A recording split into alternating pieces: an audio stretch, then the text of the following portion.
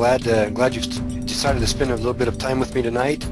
I do want to keep this a little bit short tonight. My name is Dr. Troy Giles. I'm a chiropractic physician, and I'm specialized in health and well-being as well as coaching other doctors on how to do or create wellness centers and support their practices.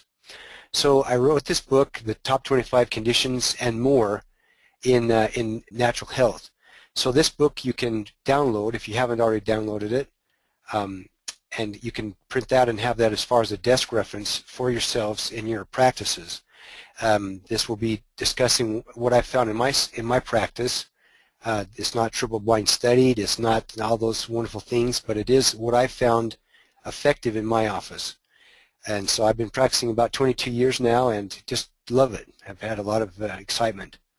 So let's talk about anxiety tonight. Most causes I find are emotional or have an emotional component to them. They're either going to be a conscious issue that you can remember that's happened to you, something that you either did that you wish you hadn't have done, didn't do that you would like to have done, or that was done to you that you wish never happened. So as these things happen to us, these emotions are products of stored emotional trauma and go into the subconscious. So I kind of explain this idea as when we have issues in our lives, when we've had past traumas, it's like putting a rock, an emotional rock, in a backpack that we carry around. Well, after a while, those backpacks get really heavy of past situations that have taken place.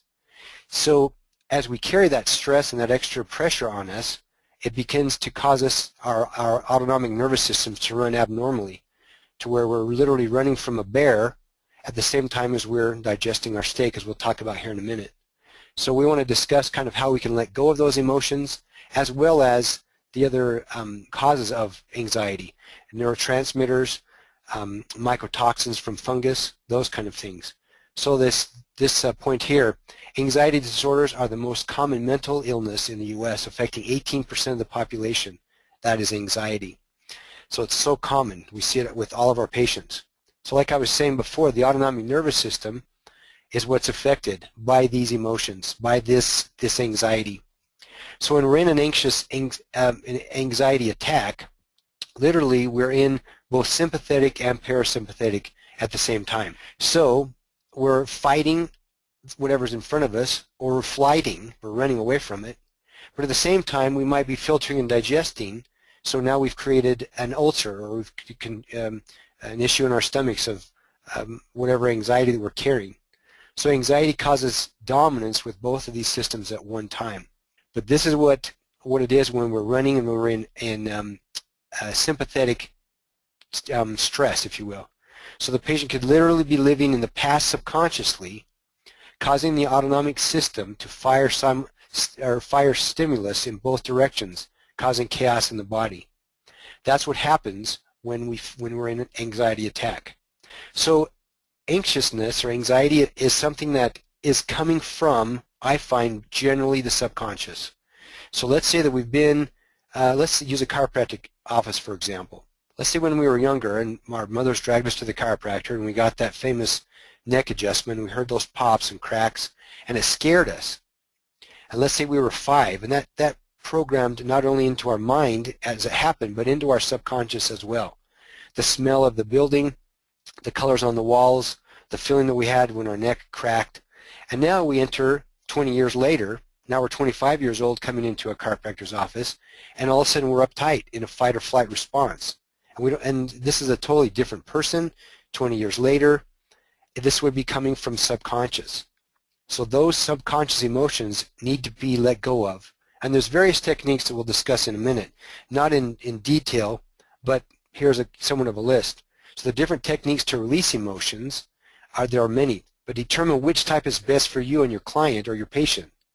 So a few submodalities, examples would be neuro-emotional technique, or NET, kinesiology, reimprinting, hypnotic regression, trigger deactivation, deconstruction, normalizing. The technique that I use is called BEST, bioenergy synchronization technique. But I also use just a real quick paper where I have the patient make a list for me, a 3-column list. What they did that they wish they hadn't have done, And when I have them make this list, I just have them write one word for every experience they can remember that they did that they wish they hadn't have done. So they might have 10 words in that list. The next list over would be things that they didn't do that they would like to have done. And then the third column is things that were done to them that they wish never happened. Then through a process of cross-crawl, which is basically when the patient's standing, they're putting one hand on the opposite knee. Let's say the right hand on the left knee, the left hand on the right knee. This is called cross-crawl. As they're cross-crawling, I have them do a forgiveness program. Literally, I'm telling them, okay, forgive yourself for any negative emotion that you're feeling as you're thinking about this particular conscious issue. Forgive yourself. Not that you've done anything wrong, but you're choosing to allow that emotion to leave your body now. Next, forgive the other person who might be involved. Now allow others who you have affected to forgive you. So I create a circle of forgiveness with the patient while they're in that cross-crawl mode. Cross-crawling helps to activate the center, both the right and left sides of their brain, so that they're now literally letting go of the emotion. Then I have another subconscious list that I use that I can go in further details, or you can look anything up if you would like more information on the BEST technique, B-E-S-T. Whatever you do to work with emotion, we've got to help them to let those emotions go. Those rocks of emotion that they're carrying in their backpack stink. They're heavy. They cause the patient to come out of subconscious, so that they're living from the past, from their past emotions, their past living, instead of living presently.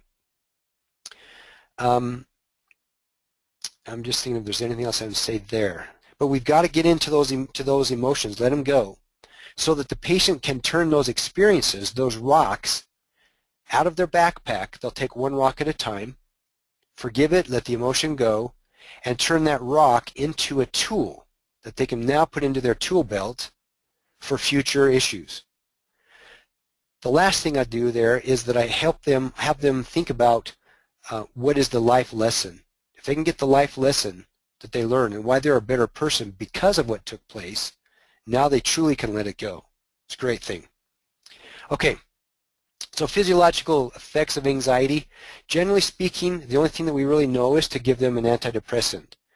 And this is quite a clever picture here. And not that I'm totally against antidepressants. I think occasionally they can be effective.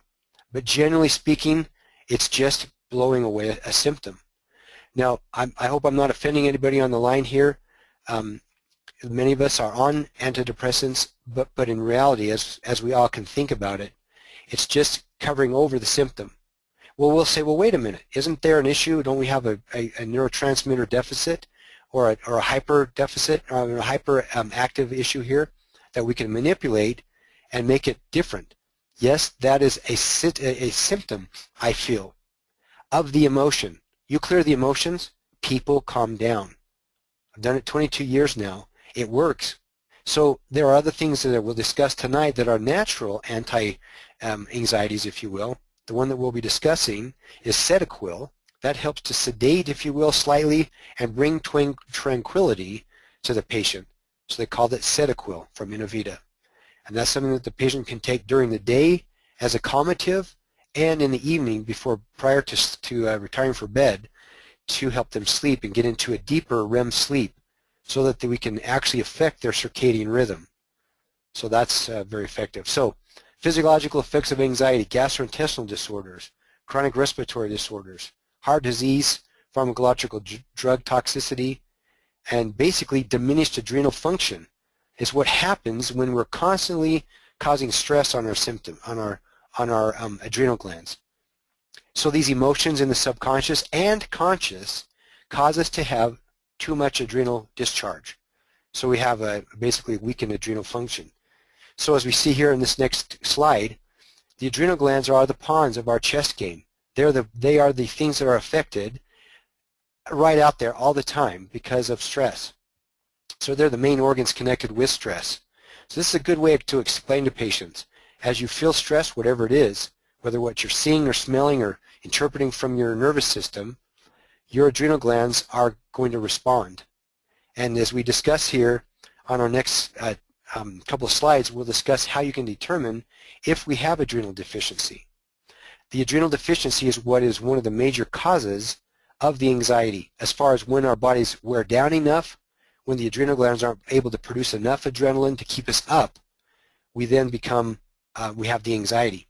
It's literally to go to church, to walk into church takes adrenal dysfunction, or adrenal squirt, if you will, of adrenaline. In my church, I'm one of the leaders in my church, and so I'm meeting with the congregation every Sunday, and it takes adrenaline. I can feel it that when I'm done with church, I feel a little bit tired because I've been on that adrenal output for a little bit longer. But when you don't have enough adrenaline being produced, it causes a lot of anxiety to have social interaction, because you have to be on your game. You've got to be bright and shiny. You've got to think and be able to remember people's names. So I find that the adrenal dysfunction is one of the major reasons. Besides the emotions, the adrenal dysfunction would be a second major reason. So the next couple of slides are going to discuss some testing that we can do to determine if we have adrenal dysfunction.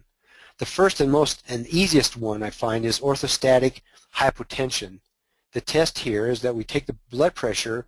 Usually laying down is going to be the best. So we lay the patient on their back, take the blood pressure, and then we have them sit back up. A drop of 10 points or more is considered orthostatic hypotension. Hypo means below function, so adrenal deficiency.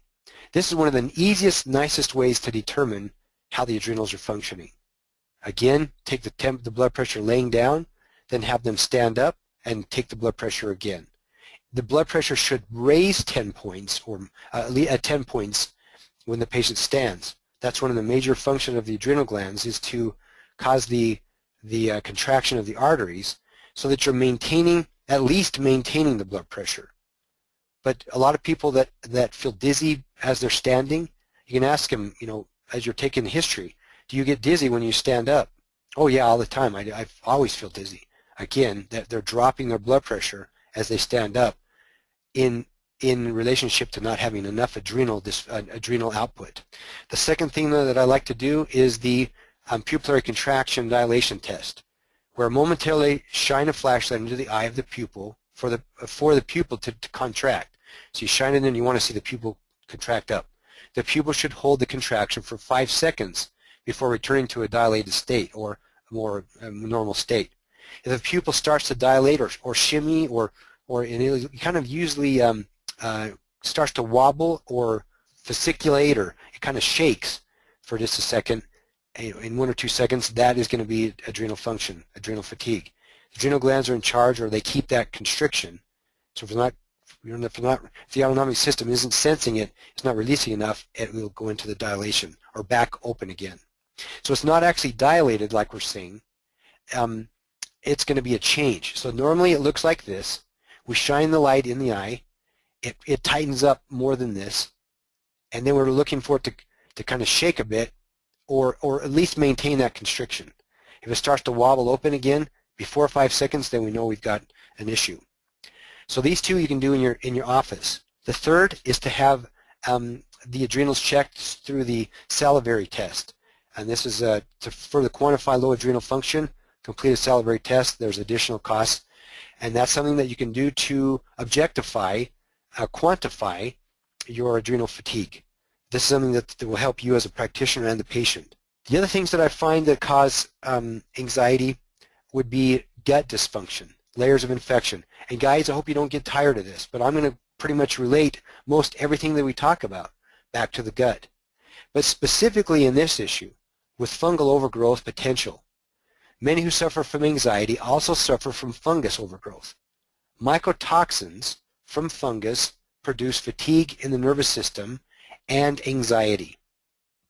So those mycotoxins are just very neurotoxic, and they cause that Dr. Jekyll, Mr. Hyde, like we talked about last time with treating fungus as well.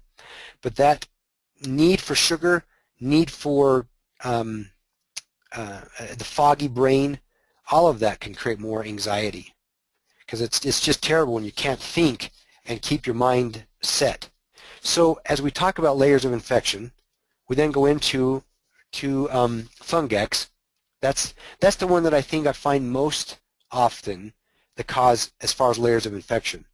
But we'll talk here in a minute. All the different layers of infection are an issue. But this is the major treatment possibility for the anxiety as I look at it. So fungex is the #1 cause, I believe, as far as infections go, of anxiety. So fungex is going to get rid of the fungus by killing it through old age. It dies of natural cause, the fungus does, versus being killed. It's rendered incapable of producing more fungus. So there we're getting it so that it can't create more. So it dies of old age. Now, this is a bit different than diflucan. So diflucan is a pharmaceutical that kills it by whatever touches it, kills the fungus. The problem that I find is my assertion is that the pseudopods, or the arms that penetrate back down into the colon, those are going deeper into the colon. And I think when the major body dies, that those penetrated areas of the pseudopods will regrow as the major body dies away from the diflucan. It sloughs off, but once the threat of the diflucan is removed, those pseudopods will regrow again. So I like the fungex because it kills it of old age. The Cetiquil is very nice to sedate and cause tranquility. So this is basically relief, relax, and sedation. So this helps sedate frayed nerves, that overall daily anxiety that people feel. It also then can be used at bedtime to help them get into a deeper REM sleep. Serologic is very effective because it helps to support brain function, specifically in the neurotransmitters. So serologic I really like. CalComp, again, calcium and the other constituents of this supplement help for calming down as well. Femifirm and Manifirm support the male endocrine system, or the female endocrine system and the male endocrine system. So oftentimes there's an endocrine issue here as well. So this is the main line defense, I think, for treating anxiety. Now as we go in on our other treatments as well, PM Sync, along with our Femifirm. So PM Sync is for PMS symptoms. Femifirm, on the previous slide, this one is taken from day 4 to day 20 of the cycle. If menstruation starts on day 1, day 4 is when Femifirm. This is going to support the endometrium and the uterus and overall. And then PM Sync works with PMS symptoms. This is taken from day 21 through day 4 of the cycle. And this is going to help, again, anxiety. Adrenex supports the adrenal glands, helps to repair the DNA function of the adrenals. Again, those of you who might not know, the whole system here of Inno-Vita is designed to repair the DNA function of that particular organ. Now you might say, really? Really? That's a big claim there, buddy. Well, I can make that claim because I'm not an employee of Inno-Vita. But they're designed to support and repair the DNA strands. And we can talk about that later, or you can get the little video that Inno-Vita has that explains how that concept is. But the Adrenex supports the adrenal glands, thyroidin, again for the thyroid. So the adrenal and the thyroid, and the other one would be hypothala. Hypothala works with the hypothalamus, and many times with anxiety, the hypothalamus is shot from hypothalamitis or inflammation of the hypothalamus. So it's the part of the brain that controls pituitary, and ultimately pituitary is the master gland that is the gatekeeper for all the other feedback loops to the endocrine system. So note, support these areas for 2 weeks prior to treating any layers of infection. Layers of infection can cause anxiety. So fungus, heavy metals, parasites are often found in patients with anxiety as well. But what I like to do is I usually like to treat a patient for a couple of weeks, getting their mojo, their constitution, their energy up before I start to go after layers of infection. Because it kind of takes from them. That will diminish any Hersheimer's reaction or detox reactions. So again, determine the layers of infection. You can do this through kinesiology or gut sense or whatever technique you have to determine what they might have. It's pretty hard to determine if there's a bacterial infection or a viral infection in their brain, unless you're doing kinesiology or have an electrodermal screening unit. Medically, it's very difficult as far as what we have in medicine to do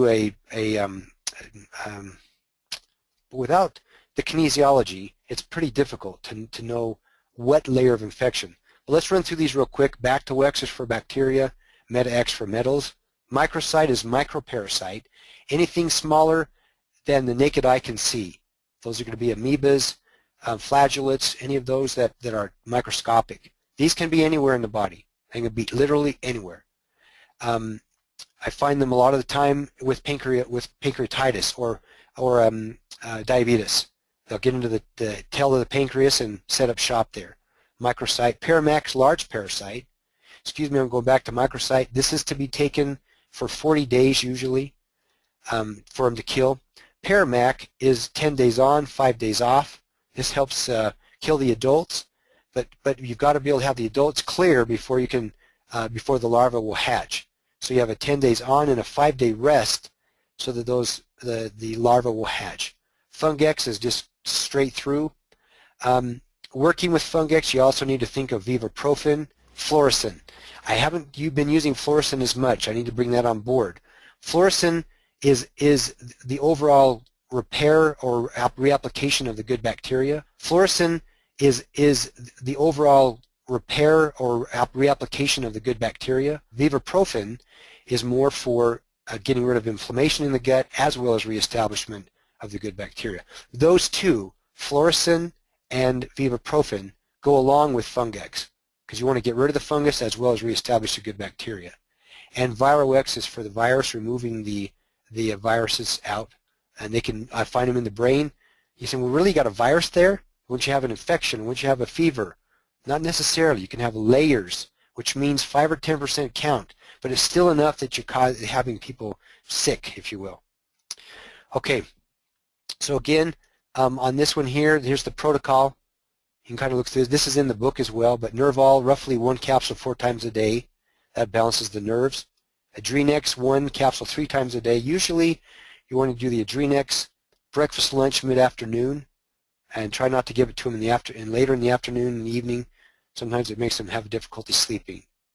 Serologic, 4 caps per day for brain function, and Cetiquil, 1 to 2 in a day, and will help diminish the anxiety during the day. And at bedtime, I'll usually have them take, say, 1 at 9. If they're going to go to bed at 10, take another 1 at 10. And last thought, Cetiquil is very effective for clients when taken during the day to diminish that brain chatter and sedate frayed nerves. So consider looking at emotional causes for anxiety to see if you have a treatment technique. If not, consider a concurrent referral. There's people that you know that will be able to help you through that as well.